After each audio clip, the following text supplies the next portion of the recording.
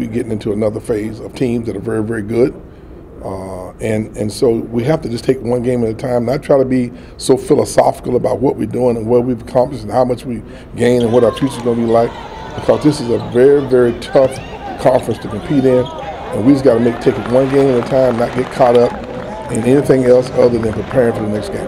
Everyone's starting to understand their role and know what to do out there, and everyone's comfortable with each other. Now that we're deep in the season, everyone knows what each other does and their tendencies and how to get players the ball. And now we're starting to find players who are hot in the moment instead of, just playing our own game. We're starting to gel together, so it's good. I just think is that we're buying into the defense side of the ball. We're playing a lot better defense, a lot help side, playing a lot of good defense. We're making an extra pass.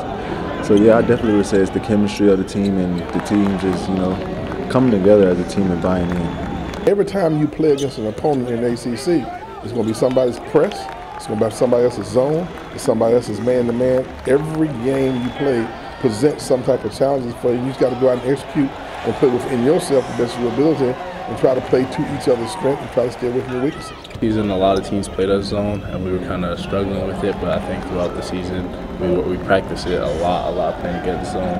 So now that we've been practicing it, we know what our offense, what our options are. It's been coming along well. They played zone all game, so there's no possible chance they're going man.